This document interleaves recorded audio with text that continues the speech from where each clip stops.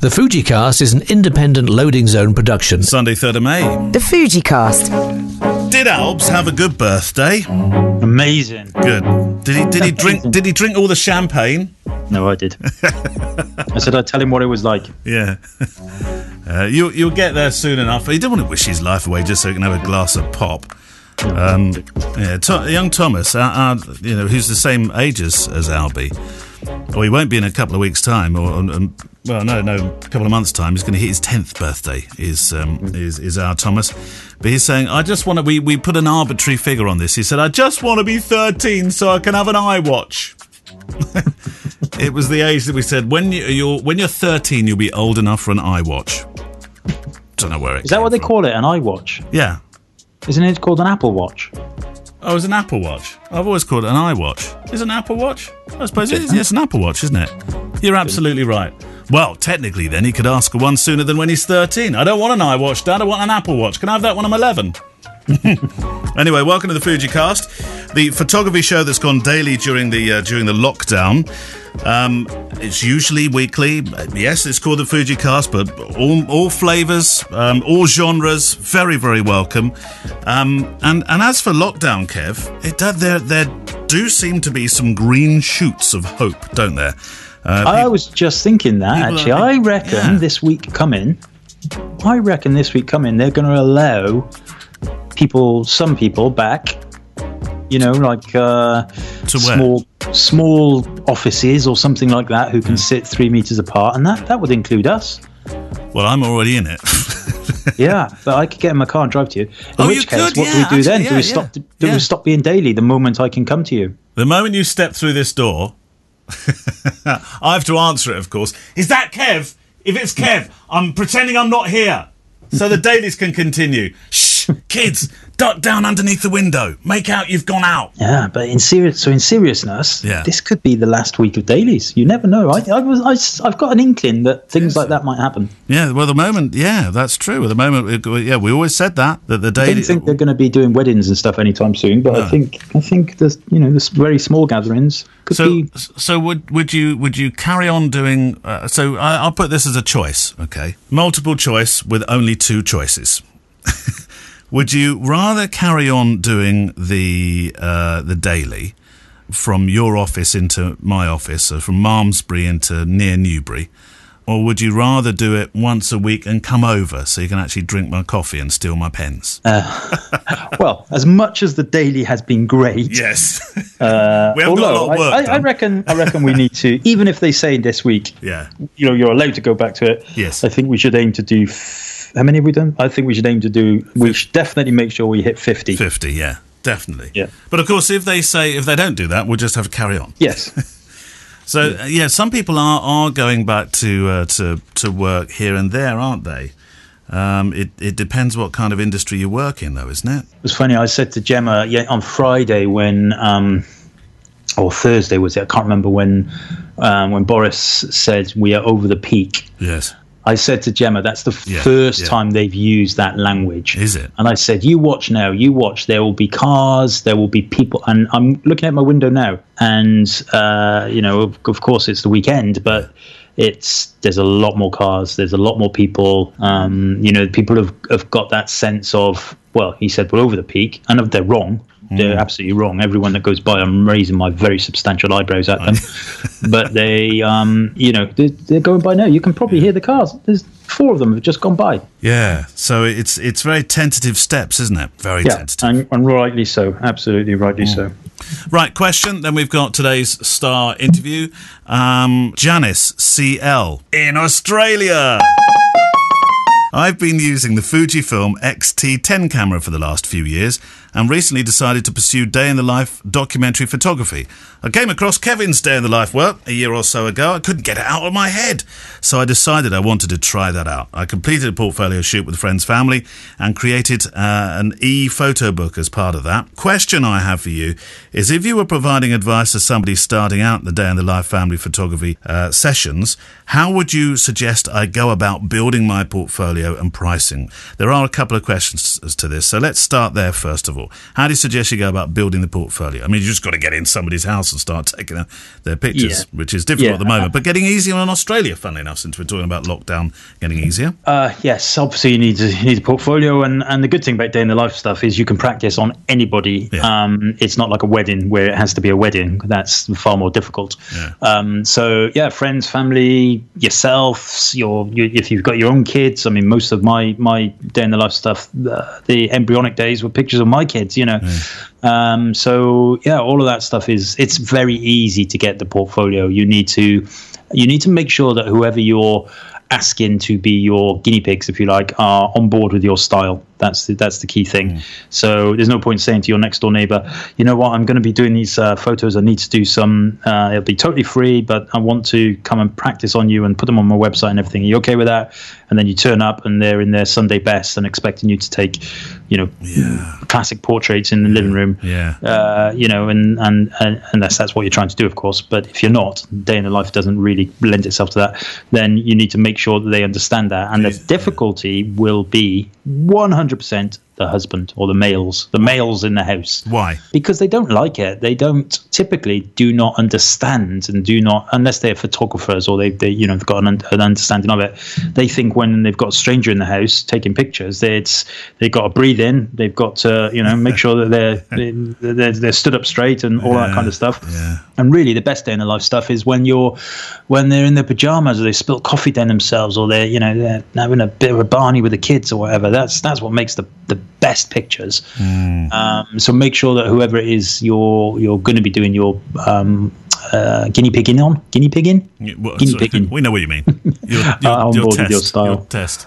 Yeah, and that's true because I've not done many day in the lives, but it did take I worked obviously we've talked about this before with one of your clients, really lovely clients. She's a photographer, totally gets it.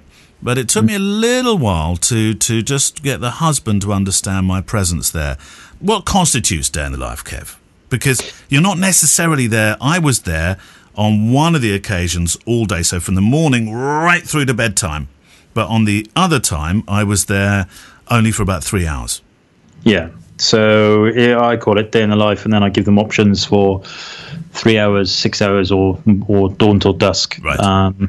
So, yeah, I mean, day in the life is the brand name, if you like, and or the colloquial name for it.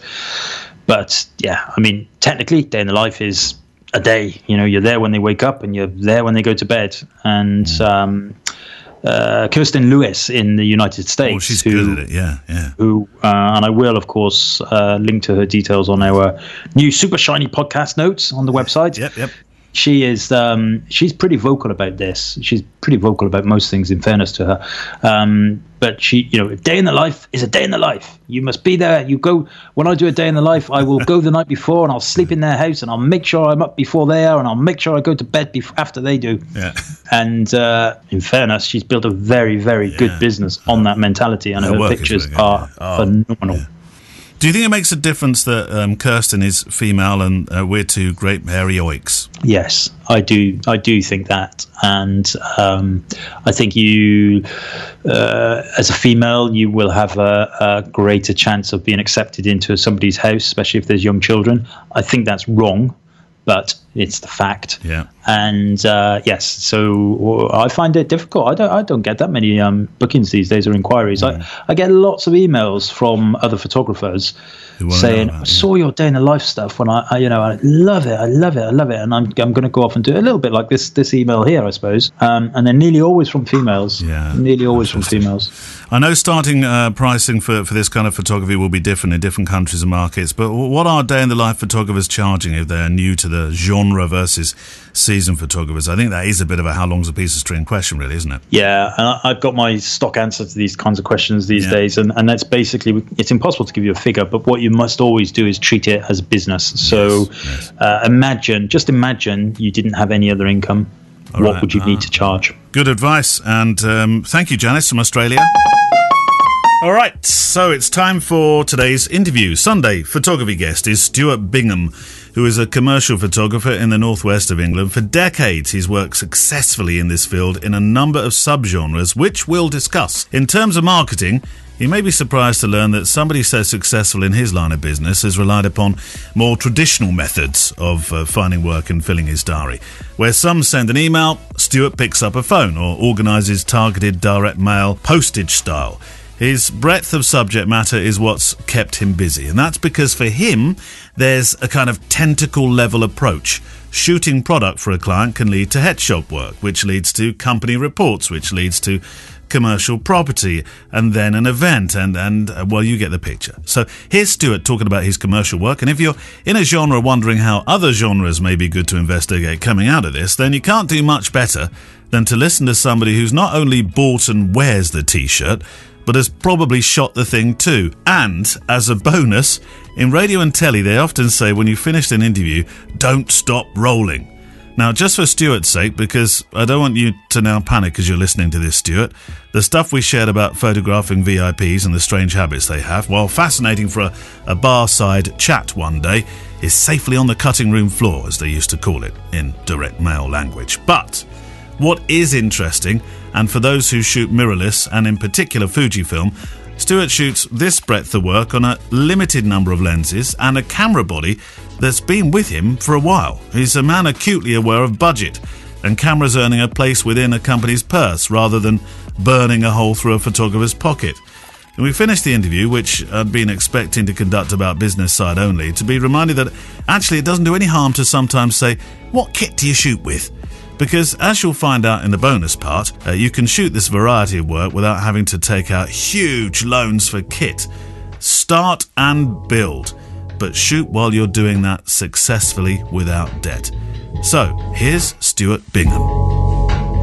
So, first and most important question, Stuart. On this show, we talk a lot about social photography, the lighter stuff like portraiture, weddings, that kind of thing. We know how that's affected that market, or how this thing has affected that market. How has COVID-19 affected commercial photography and everything that you do?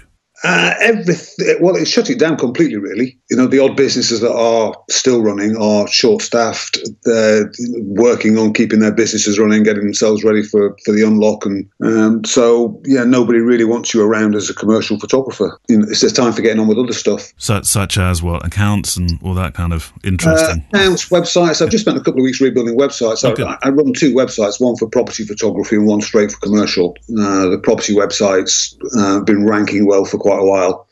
The commercial website, disturbingly, and I knew this, I've just been ignoring it for an awfully long time, has never ranked at all. I've done an ordinary search for it and gone through 40 pages of Google and can't find it. So a couple of weeks of hard grafters, I've got that commercial site onto page 2 of Google. So, and that takes a lot of work.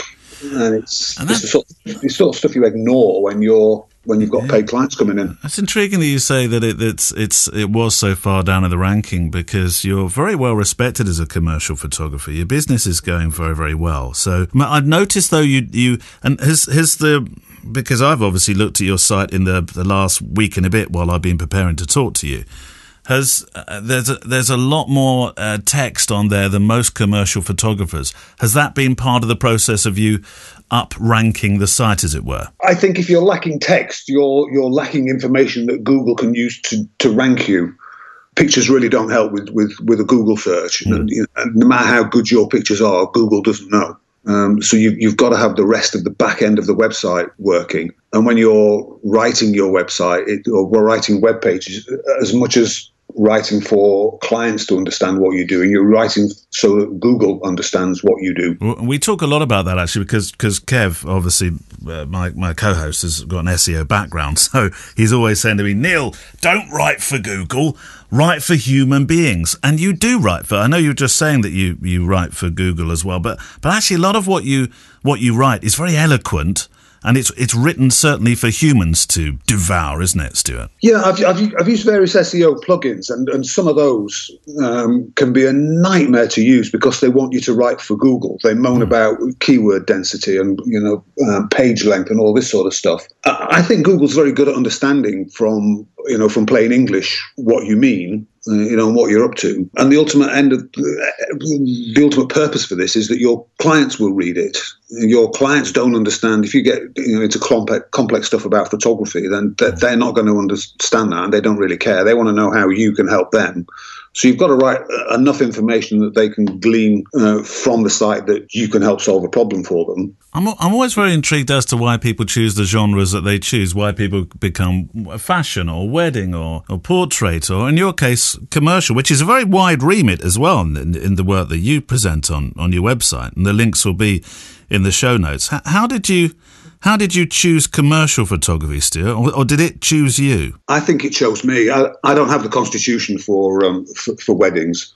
I initially trained, in the 80s as a scientific photographer. Worked as a medical photographer for 3 years, and then did 3 years in engineering with the MOD, and then completely changed tack and did 20 years in a press office. So I have a very technical background, but the press office teaches you, teaches you people skills. It teaches you about communication, producing photographs that communicate something to people that people engage with. So I think that sort of fusion of communication and technical background, I think, lends itself quite well to commercial photography. So break it down for me, Stuart, because it's a wide remit. You can see that by your website. Anything that a business needs to support its business. So it's about business marketing and selling products or services. That can be on their website, in their printed material, on advertising. Although advertising is a very specialist field in itself. So for where I live in Cheshire, it's dealing with the businesses who need to improve their marketing. So we're not talking about high-end London advertising. We're talking about businesses in the Northwest that need to improve their performance. So it's working with them to understand what they do and what their next step is and what they want to achieve, and discussing with them where they want to be after that, and breaking that down to transition them from photography not being very good to move it on to something better, and then hopefully keep that going as they make the improvements. It's staff portraits, product shots, working shots from around their business, pictures in the factories or on production lines, whatever it is their business does. How does that relationship start then, Stuart? Because you were saying to me just a moment ago that you weren't necessarily ranking high as a Google business, as it were, but you have been bringing in the work. You can see that by the amount of work that you've done. So people are clearly coming to you. Is that word of mouth, or is that you cold calling, or how does that part of the commercial business work? I've found very little work off social media. Everybody tells you you've got to do social media, and that's something I'm now going to start exploring during lockdown. But I found word of mouth and direct mail is the most productive. Sending emails as borderline gets you into trouble when you're sending unsolicited emails. So I've cut all email marketing has gone. Yeah. So it's getting out there and meeting people. Word of mouth and direct mail. Nobody really complains about something coming in the mail, and I think you get more attention from someone when they've got a nice thing drops on their in their in tray. And if they open the envelope and they kind of like what they see, they might not have time to read it now, but they'll just throw it to the end of the desk and it comes back again. You send them an email and they'll delete it without reading it. Who are you aiming at then? Because if you're direct mailing, and it's fascinating to hear people still using direct mail, because I get a lot of direct mail, and it's always interesting to talk to people who have a different opinion to somebody else who says, "Oh no, it's email now. Who sends direct mail anymore?" And you're a perfect example of somebody who does and thrives through it. Who are you generally sort of reaching out to when you direct mail? My direct mail campaigns of the massive businesses around here, small businesses, they're really hard to direct mail because you need to know something about them before you stick something in the post. Yeah. Otherwise, they get meaningless nonsense. So my direct mail campaigns have been aimed at estate agents and schools and colleges. Right. And currently, all the clients I have with a long-term relationship, regardless of the amount of business that I get from them, some are bigger than others, but all those long-term relationships have all been built from direct mail. Now, the gatekeepers, of course, are the people you need to get past, aren't they? You need to do your research. You need to be looking at don't just look at the website and look for the list of contacts. You need to be looking at their news pages, look what's appeared in the local press, track them down wherever you can and try and find out who the contacts are for their PR work, or just narrow it down as much as you can. You can go straight into the principal with a school or a college, but they're liable to just throw it in the bin. or they might go and throw it on whoever's in charge of marketing. But the marketing, they could have a marketing department with a marketing officer. And these days, with larger academies and larger schools, many of them probably do have PR departments, don't they? You mentioned social media just a moment ago. The world has changed quite a bit over the last decade in terms of how pictures are actually now consumed and used. How much of your work is now social media focused? Not necessarily you using social media, but producing work that others can use on social media. Very little, almost nothing I do is directly aimed at social media. The stuff I produce for other aspects of the business will appear on social media, but I don't generally produce stuff that's purely aimed at a social media platform, which makes sense if you think about it. Because if you go into the expense of getting a professional photographer in who's going to want to know about your business, going to want to build a relationship with you in order to produce decent photographs. So there's a time commitment to this as well as a cost commitment. So doing that just for a social media post that's going to be, chip wrappings in 3 days' time, it seems a bit of a waste. And I would advise clients that that's a bit of a waste. If you've got me in, let's produce, we can produce a lot more for no additional cost. So what you're planning for your social media campaign, you can use it in a college prospectus, you can use it in press releases, you can use it on posters, you can use it wherever you want. So let's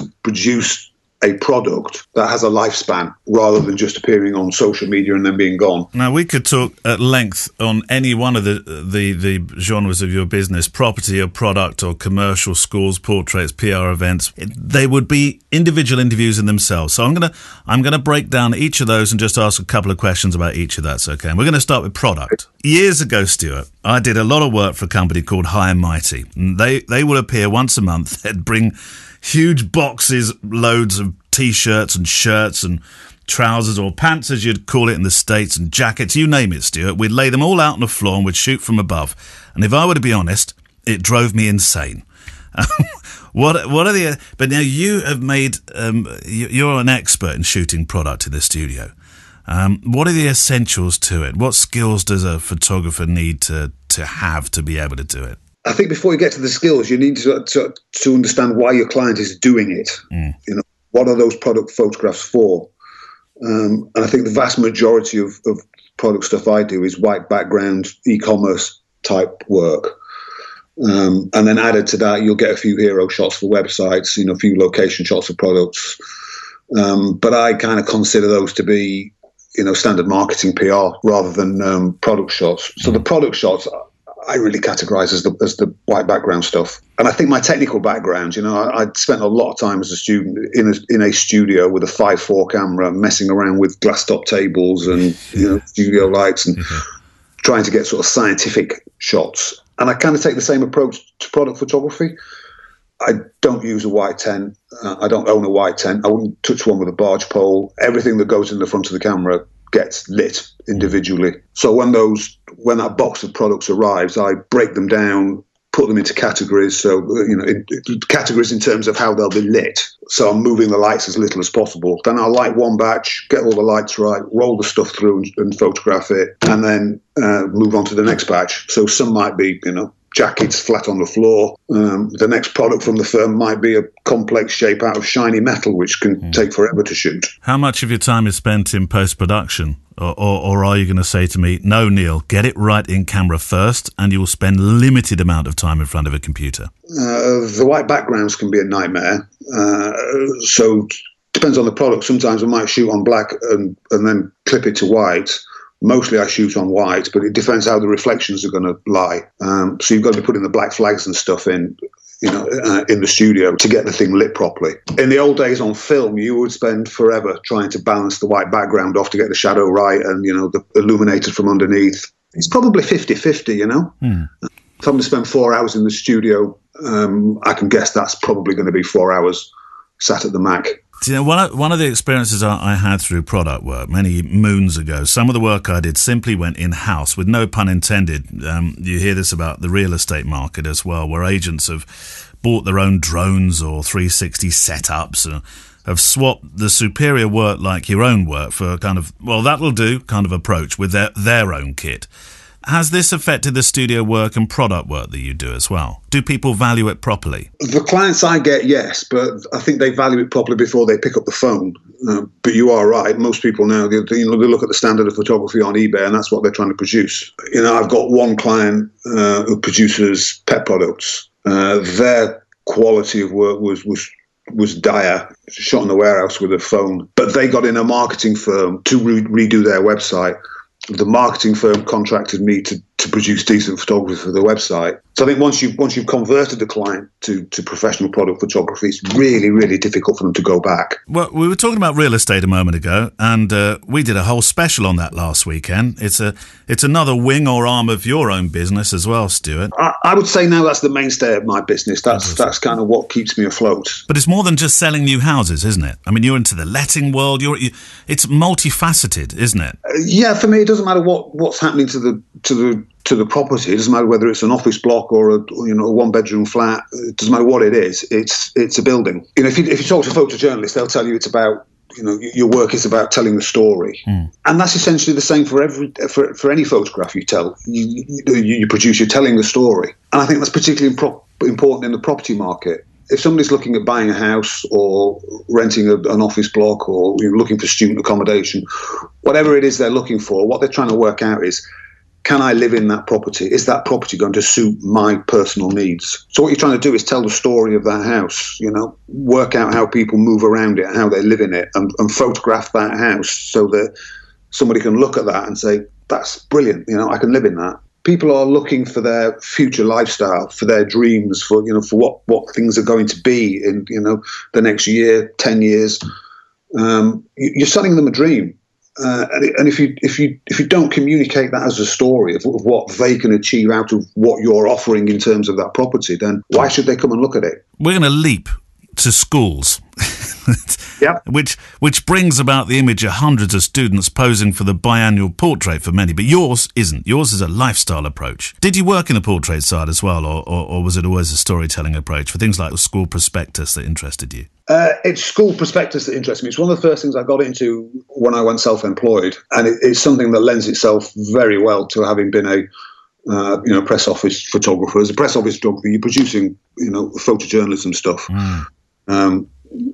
Obviously from a different approach, but a different perspective. But it's still press work. Am I overcomplicating it? But I would imagine it must bring enormous sort of challenges with regard permissions because you're working with children. It does, but there are ways of doing that. I have separate terms and conditions for schools and colleges, which clearly lays out it's up to them to obtain permissions, and that the permission to photograph children may not necessarily be permission for them to use it on their marketing material. So it's up to the schools and colleges to make sure that the thing that the parents tick to say that their kids can be photographed highlights to the parents the range of materials that those pictures can be used on. So that's looked after before you start, really. Yes, the schools and colleges are aware. I don't want any children taken out of classes. I don't want children that are removed from the room when I walk in. When I walk in, I expect to be told if there are any children in this room, and I'll be quietly told, the blonde girl at the back in the purple shirt,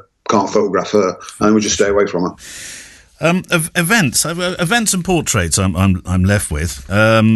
Events is another genre I've worked in just a little bit, so I don't have the experience that you've got by any means, Stuart. I struggle a little bit with events because, unlike you, where you don't fancy the weddings, I quite like the weddings because they have a much clearer story to me, a much clearer narrative, subplots as well. I mean, documenting an event, though, what are you looking for? Because you're a storyteller, and I don't always see the story in an event, but you do. If someone books you to photograph an event, I did some work for Cheshire East at some large events where they were doing presentations to businesses. So they book you to photograph the presentations. So what I think what they're probably expecting to see is the speakers on stage. That's what they booked you for. But that's not the event, is it? That's a thing within an event. The event for me is to get there before all the attendees arrive, find out what's going off, get a rough timetable of what's happening, and get some understanding of the event, and then photograph the them drinking tea and coffee, photograph all the chatting beforehand, photograph the arrivals, photograph the audience, photograph the speakers, just everything that happens in front of you. It's kind of it's the bit of wedding photography that I can do quite well. What the bits of wedding photography I struggle with is all that list of post photographs, bride and groom with bridesmaids, with bride's mum and dad, with the wife's mum and dad. I struggle with all that and organising all that. Well, that's interesting, because actually you do say within the website you're not the kind of event photographer who produces pictures and sells them on the night. I think there's a massive cost for that, and it changes what you do, because if you're photographing pictures to sell on the night, that's an entirely different thing. Yeah. That's getting photographs of individuals that individual is going to like. Mm. And then you've got to have somebody on site who's got the printer running and is printing the stuff off as you go. It's a wholly different thing. Photographing for the event organizer, it's commercial work. You're producing stuff for the event organizer that they can use to market that, to report on that event and market future events. It occurs to me, and this is probably the beauty of commercial photography, that you may well get clients that jigsaw in respect of, if they have one task for you, they may just have something else they need you to do as well. To all these categories that you see on the website, they all link across single businesses. Mm. So, I did a lot of work for Cheshire East Business Development Company. So that was producing business profiles for, they would work with a business to improve whatever aspect of their business needs improving. I would work with Cheshire East to produce reports on those businesses, for marketing material, for internal reports within the council. That would then bring in some product photography, because the company needs some product photography doing, and you suck up a bit of work from there. Cheshire East would then be running event work to communicate with 50 businesses all in one go. That would lead to headshot photography, of producing 80 photographs of new councillors on election night. So I kind of don't go out just looking for event work. Right. It's for the clients I get. They need a whole range of work covering. And I think they need to understand that once they hired you as a photographer, you can sort the whole thing out for them. It's tentacles, isn't it? Because I can see now how headshot work and portraits feed out of something else, or indeed feed into something else. Yeah, if you're doing working with a business, at some stage, they're almost certainly going to say to you, you end up doing their product photography, and then at some stage they're only going to say, well, this is all gone on our website, and now we need, we need an About Us page, so we need these staff portraits doing. I think when you said tentacles, I think you're right. You don't know when you approach a business where those tentacles are going to go. You don't know how they're organising things. Mm. So, you might end up doing that whole range of stuff. Everything that's on that homepage, you might end up doing all of that for a business. You might end up doing 2 or 3 of those aspects for a particular business. It's individual for every business, and I don't think when you first walk through the door, you've got any idea where it's going to go. Yeah. And that's probably a good thing. I think if you walk through the door and you know where this is going to go, or you've got it predetermined in your head what these people need, then you're probably going to do a bad job. With so many different skills attached to the way that you work, and it being so varied, do you think this is going to be the strongest advantage that you have personally when you're emerging from this lockdown? That's a tough question. Professionally, I hear so much noise about you need to specialise, pick an area. And there are lots of businesses out there that purely specialise. Just do a quick Google search and you'll find lots of companies who don't do anything other than product photography. Yeah. Based in their studios, and that's all they do. So I think it swings and roundabouts. I don't think there's any way of knowing. I think it's just, as a photographer, you play it day by day. You take the breaks as they come. I think for me here now, that variety of work and that breadth of skill is paying for me. It works for me. I wouldn't venture to say that that's something that everybody can benefit from. For any individual, specialising may be the way ahead. It may be that you just want to specialise on doing school and college photography, or you only do headshots. I've got a friend down in London who only does headshots now, and he's stunningly good at them. Stunningly good. And that's what he does. He doesn't bother with any of the other stuff. And if that's paying the bills and that's keeping the work coming in, and it's keeping your brain from frying, then that's brilliant. So it's horses for courses. Everybody needs to plough their own furrow through this business. Stuart, on the business of shooting commercial. Now, here's the bonus part then. We talked about the day-to-day in terms of the commercial world. Then, over a coffee, we spent a few minutes talking kit. and he revealed that a previous Gen XT model is still, as they say in the UK, cutting the mustard. My XT2 is my mainstay for handheld work, for events, portraits, that kind of stuff. All right, so you've not gone to XT3 or... I'll change the XT2 and it doesn't do what I need it to do, which probably means when it dies. Yeah. In business, it's cost control, don't go buying cameras you don't need. That's profit gone. Yeah. You've gone buy an XT3 when you don't need it just because it's the latest camera. That could be a mortgage payment down the window. Yeah, that went back to service because I bought that to do property work. Bought an XT20. Now the XT20 sits on the camera, and that's taking the beating of the daily work because the image quality is the same. So I might as well kill the cheap one. I started out with a 10-24. Yeah, I've got that lens. Perfect, wonderful, all rounder for everything, including filming. I bloody hate it. Oh,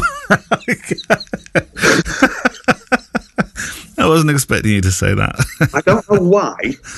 But it gives me, down one side, it gives me a fuzzy edge. I've tried all sorts, and it's not all the time. And I cannot make it do it. It just does it of its own free will. I'm going to go look down the side of all my pictures now. I can't say it's something I've seen. When I was shooting houses with it, everything inside was perfect. I'd go outside and I'd stick it on a tall pole or something, and I'd get a fuzzy edge. Right. I still to this day do not know why. So what are you shooting for the wide angles in your properties then? You're not using if you're not using 10-24. I have an 8-16 2.8. All right. Okay. Yeah. The best bit of glass I've ever laid my hands on. It is just stunning. If somebody wanted to know what equipment they needed to shoot photography, I would tell you the only thing you need is a Fuji 8-16. What you put on the back of it is irrelevant. Right. Get that Fuji 8-16. It is pin sharp for everything. Just I cannot praise that lens enough.